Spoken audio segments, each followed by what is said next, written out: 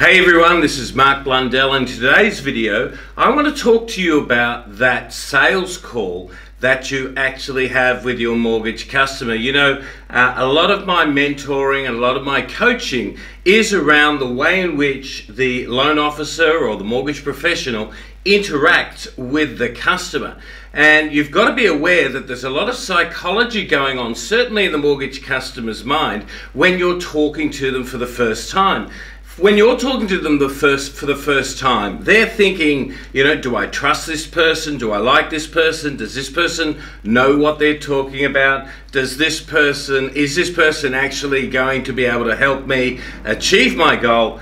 Or a better question is that goes on in the mortgage customer's mind is, does this person actually understand my goal, or are they just in it for them? So in this video, what I want to take you through is a practical process of how to structure your sales call so that you can be confident that you are achieving your best objectives, which are to communicate back to the mortgage customer that you indeed are the person of choice who can add value to their life with respect to what it is that they're trying to achieve. So I want to try and break down this call into a series of steps for you so that to help you to maybe look at what you're doing right now and to determine if there's areas of improvement, because the last thing you want to do when you've gone to all the trouble of generating this lead, whether you've bought the lead, generated the lead yourself on social media, got a lead from a realtor or another referrer, the last thing you want to do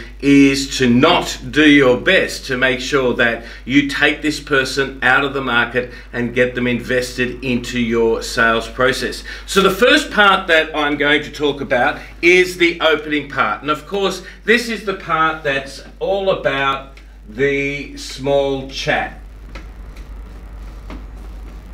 Now, the small chat only needs to go for a very short period of time where you might be saying, hey Fred, where are you calling from today? Or are you at work at the moment? Or are you at home? Or how are you going? Or what are you up to right now? One or two very short questions just to get the conversation started is really, really important.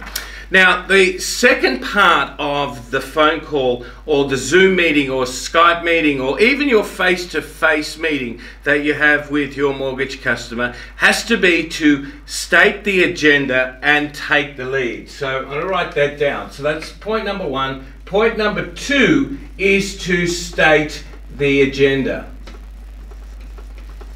Now, by that, I mean and take the lead.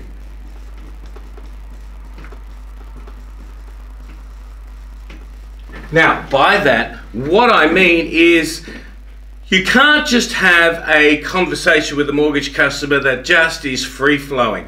Ultimately, you want to think about this phone call or this Zoom call and think about, well, where do I want to take it? Where's the end point that I want to arrive at with this conversation I'm going to have with my mortgage customer? Now, a lot of the time people think that, well, that's too hard to predetermine because I don't know what they want, or I don't know, you know, if I'm even able to get a loan for them. That's not the point. What must happen here is you must have a structure that leads your customer to the point, if in fact they do qualify for what it is that you're offering to them. It's got to lead to the point where they say, so this is the end spot that you're aiming for. Okay, what's my next steps? So before you start, you've got to be able to visualize what the end result is. And the end goal for you as the loan officer or mortgage professional is to take that customer's conversation to a point where they go, okay, what's my next steps?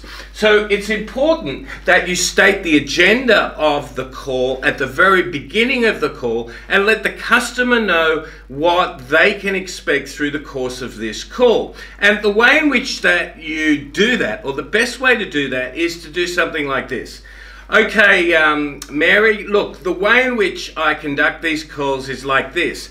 I don't profess that I can help everybody, and indeed I know I can't. So what I like to do is, if it's okay with you, is to ask you a series of questions about what it is that you're trying to achieve, what your situation looks like right now, and what your situation looks like once you've accomplished your goals. So I want to ask you a series of questions in relation to that. Now, if there's something in your answers that I think I can help you with, then I will let you know what I could do to help. And then at the end of this call, what I'd like you to do is let me know whether that's something you'd like to proceed with or not. Is that okay with you?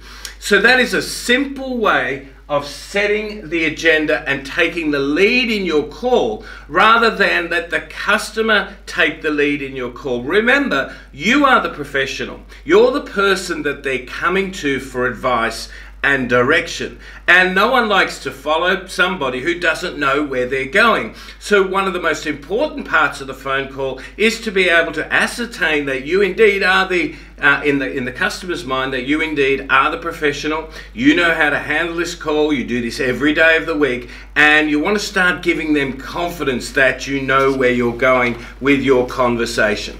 So the next part of the phone call is this part here, is to figure out where they are at. Figure out where they are at. So that's point number 3. And by that, I mean you've got to ask a few questions about their circumstances. You know, so I normally start a conversation by saying, okay, fantastic. Once they've said yes, they're happy with the way in which you're going to take the lead in this conversation. The next part you want to say to them is, in one sentence, can you summarize what the problem is that you think I can help you with? So that's the next step of your conversation. So in one sentence, can you summarize what it is that you think I can help you with? Now, they're going to give you some sort of an answer. So if it's debt consolidation, they're going to go, I want to find out if I can reduce the interest I'm paying on my credit cards. Or if they're buying a new home, they're going to say something like, we're contemplating buying a new home, or we've been to some open inspections and seen a home we like and we want to see if we can qualify for the loan. Okay, so normally that would be a question that you're going to ask your customer anyway. But here is where most conversations fall apart between the mortgage professional and the mortgage customer. Most mortgage professionals take the answer to that question and then move on in the conversation.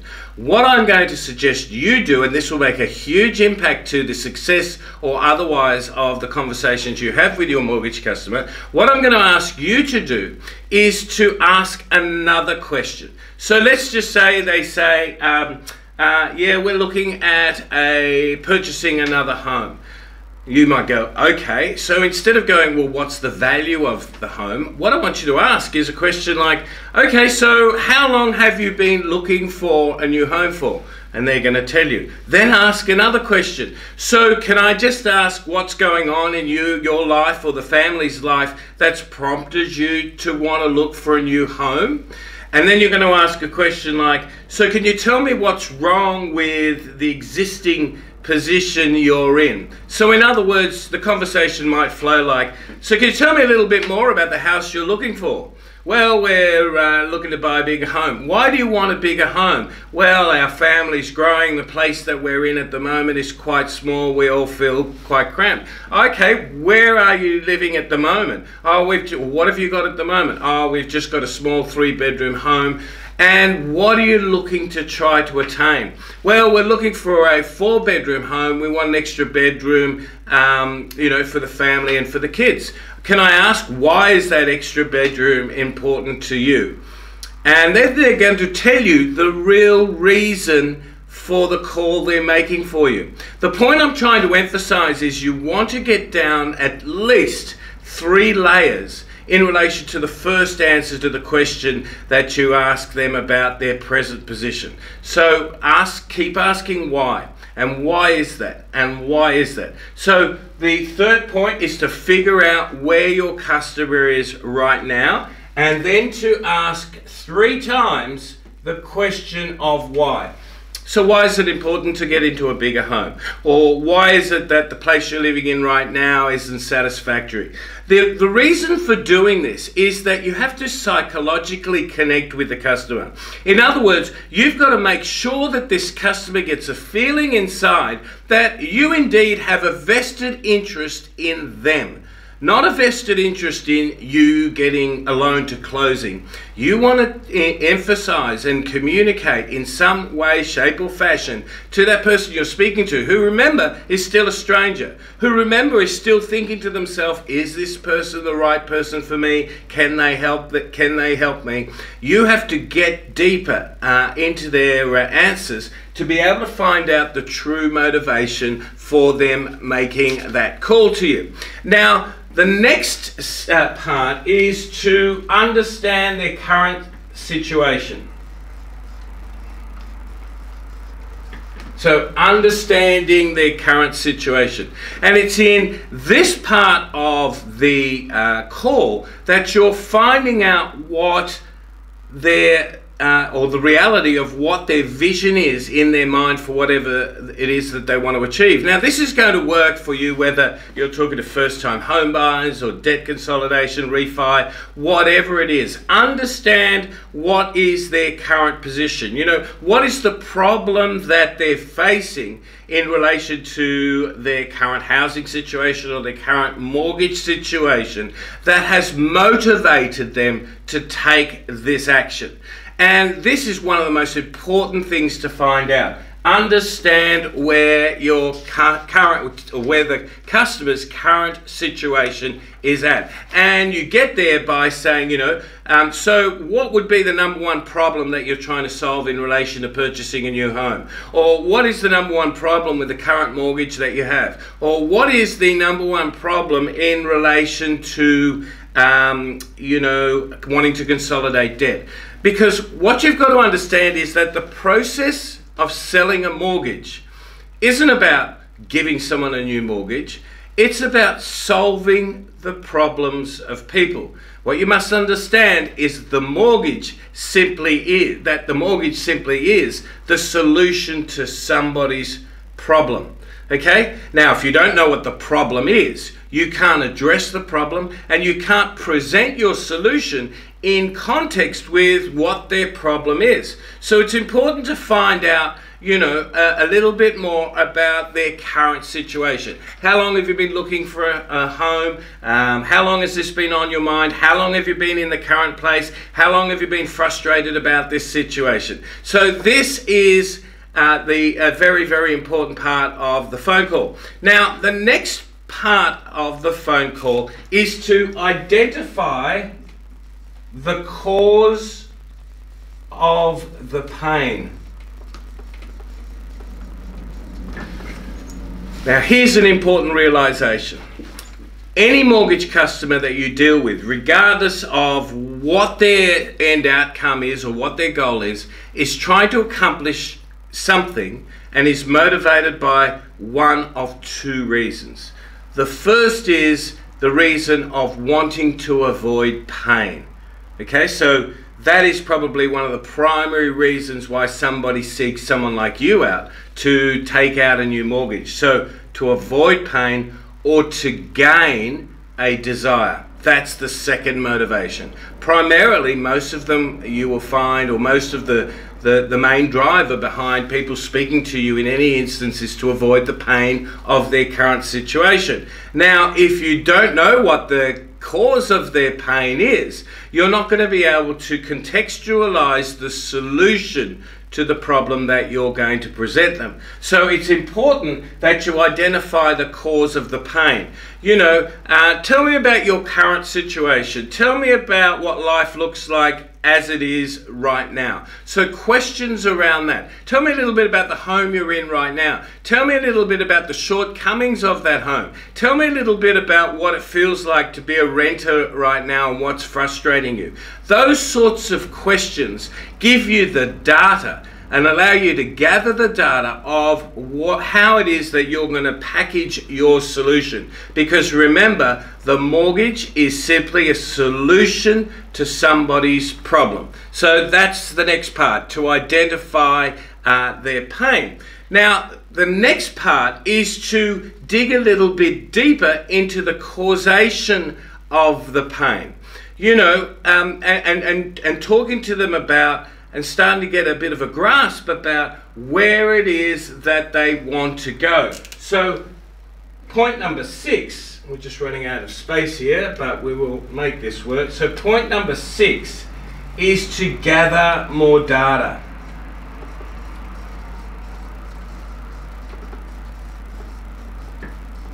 Now you can see that by running a telephone call or a Zoom call in this way, even before we've started to talk about loans, mortgages, rates, products, features, and all of those sorts of stuff, all sorts of things, we're investing in understanding the customer. And can I tell you that when your customer feels like you have a vested interest in what it is that they're trying to achieve and what it is that is their problem that they're trying to solve, you intuitively and intrinsically will be communicating to the customer, one of the first things that you want to, that yes indeed you are the person that they should be engaging to help solve their problem. So ask them more about their situation. So you might say, so tell me more about how having a 4-bedroom home would change your life. Or tell me more about how going from being a renter to a homeowner would change your life. Asking questions like that, gathering more data about their situation will help you when it comes time to offering your solution.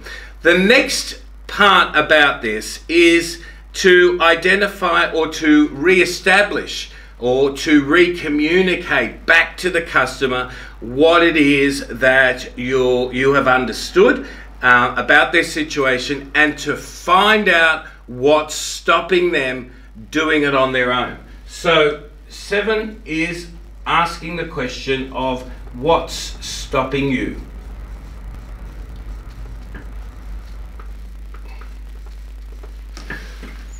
And so you're going to re-establish or reconfirm back into the customer's mind, okay, so you've been in this 3-bedroom home for 5 years now. I understand you want to have some more children, so you want to grow your family.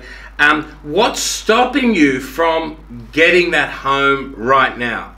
Okay, so I know that sounds like a simple question. Or what's stopping you from consolidating your debt right now? Or what's stopping you from buying that first investment property right now? Now, what you're listening for are 3 magical statements. And you've got to look for those 3 statements back from that mortgage customer before you move forward. And the 3 statements you're looking for are, number 1, they will express to you that they have an inability to do it on their own. Number 2, they will express to you that whatever it is that they want to achieve, they want to achieve it faster. And number 3, they will tell you that they want to follow somebody, or they want to acquire the help of somebody who has a proven track record in being able to take people like them from their present position to their desired position. So that's the next step of your call. Now, the next part of your call is to gain a commitment. Okay, so number 8 is gain a commitment.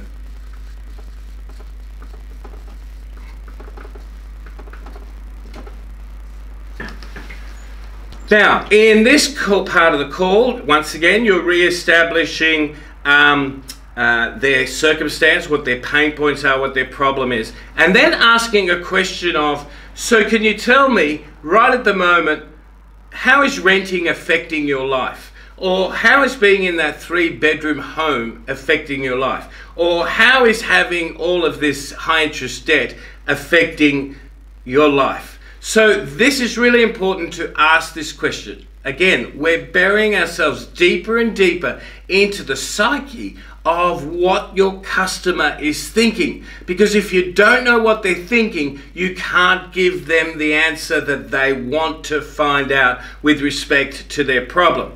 Okay, so ask them, is this affecting other areas of your life? yes, you know, it's really cramped in our home, or yes, it really bothers us that, you know, the landlord wants to conduct an inspection, or it really annoys us that we can't paint the walls of our home the color that we want.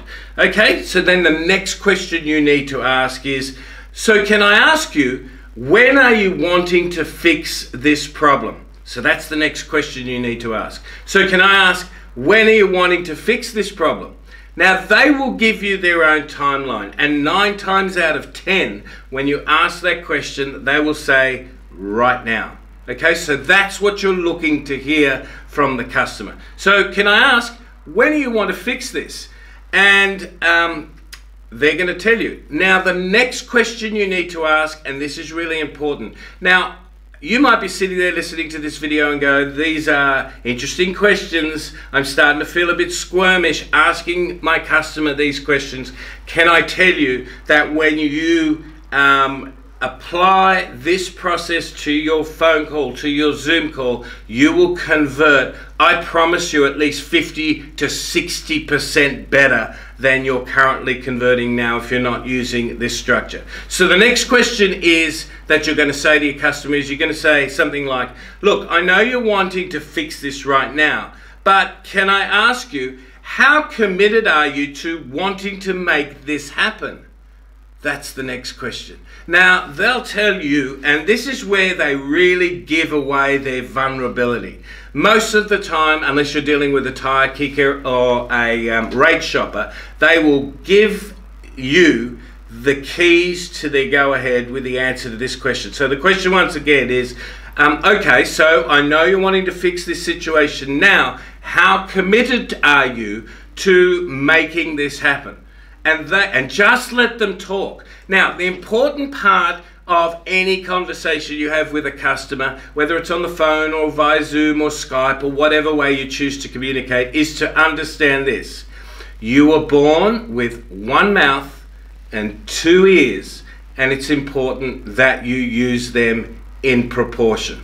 Remember that. You're born with one mouth, 2 ears, use them in proportion. And by that I mean it's important you ask the question and you allow the customer to give you the answer.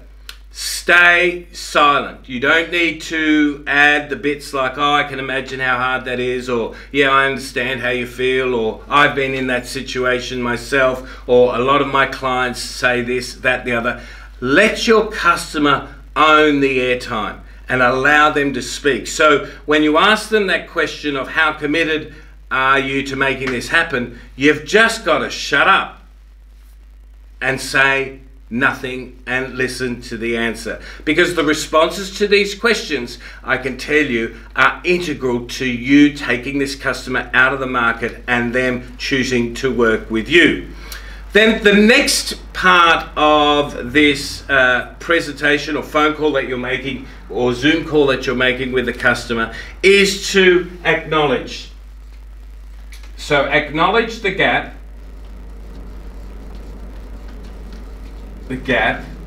and seek permission.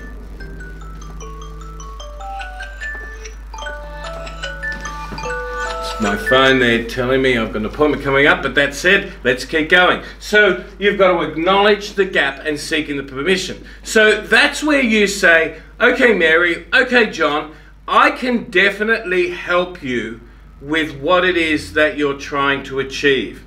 Would you like me to tell you about that? Or would you like to tell me about what I do? That's the better question. Okay, John, okay, Mary, I can definitely help you with that. Would you like me to tell you about what I do? And they'll, of course, say, yeah. The next part of this, and this is part 10, is to, and I'm going to put part 10 here, because we're running out of real estate on this board. So part 10 is to state your expertise.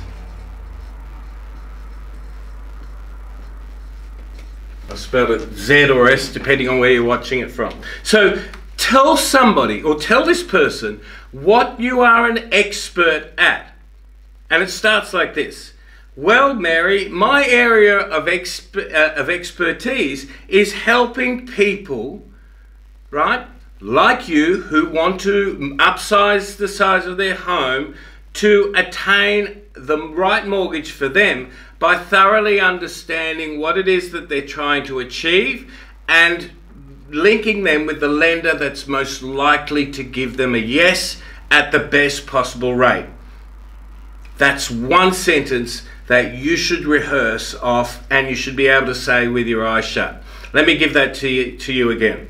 Well, my area of expertise is helping blank to achieve blank by blank. Okay?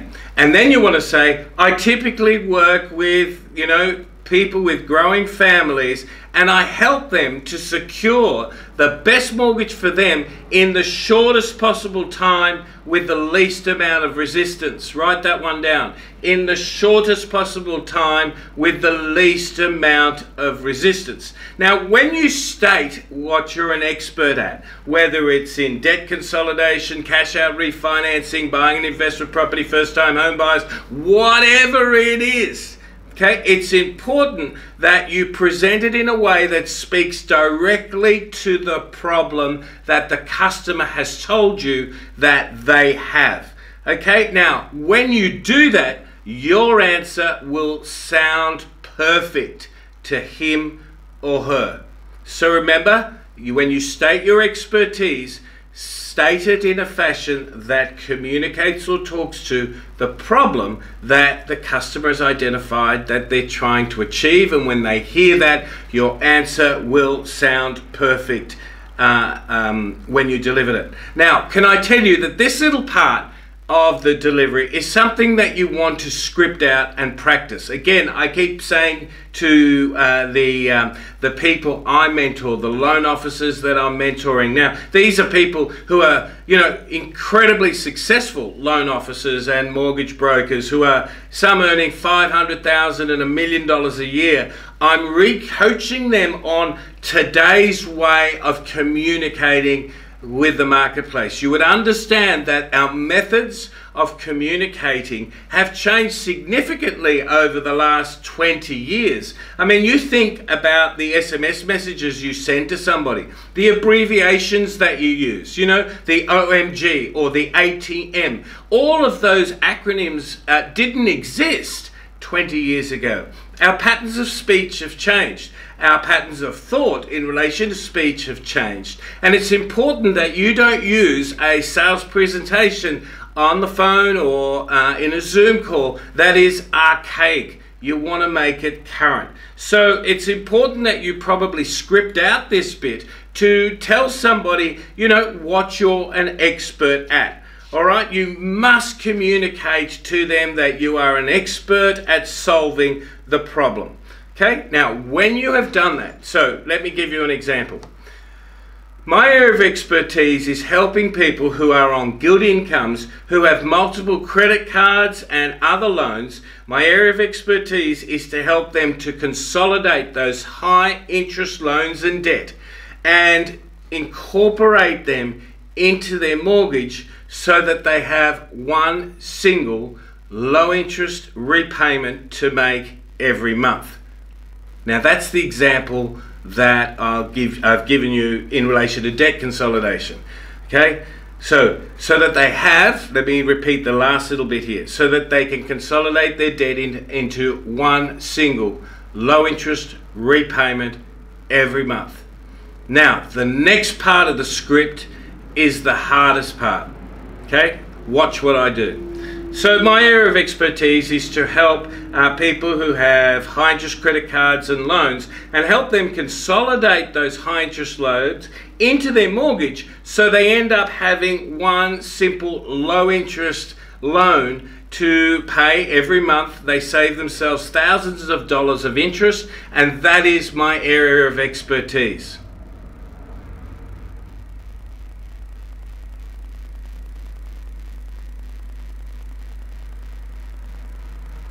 Now you're probably sitting there and going, why am I being silent? Because that is what I need you to do at this point in time. Zip, say nothing. Even if this silence goes on for 30 seconds, for a minute or for 2 minutes. Resist the temptation to say anything more, because the person who speaks next, right, loses.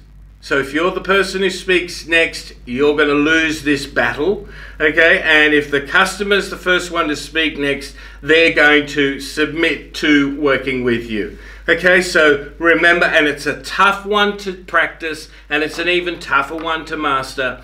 Stop. My area of expertise is to help people consolidate their high interest loans into one single low interest repayment, and that's what I do.